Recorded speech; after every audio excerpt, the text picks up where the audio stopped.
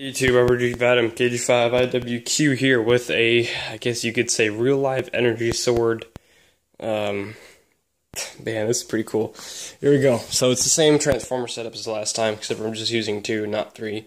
So this is 24,000 volts on my Halo energy sword. And for those of you who do not know what Halo is, it's a video game, and the Halo sword, or the energy sword, is a sword that is utilizes the power of plasma to destroy its victims, I guess. And in the Halo books I was reading, people would get stabbed with the real thing, and they wouldn't die for about 10 to 15 minutes because the heat of the blade would actually cauterize their wounds, and they wouldn't bleed. They'd die of missing vital organs. So, kind of gory history of that one, but a real energy sword is not, as of right now,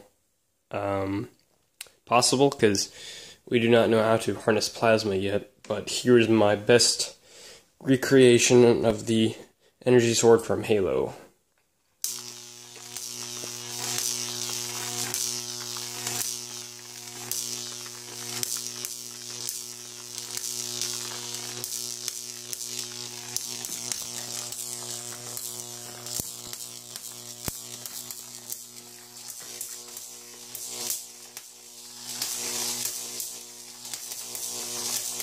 So, interesting. Maybe I can utilize this and hold it with high voltage gloves, which would be really cool. I have some gloves like that around here somewhere. I gotta find them, but I will definitely give it a try later on. I just gotta be very confident that my gloves are capable of withstanding 24,000 volts.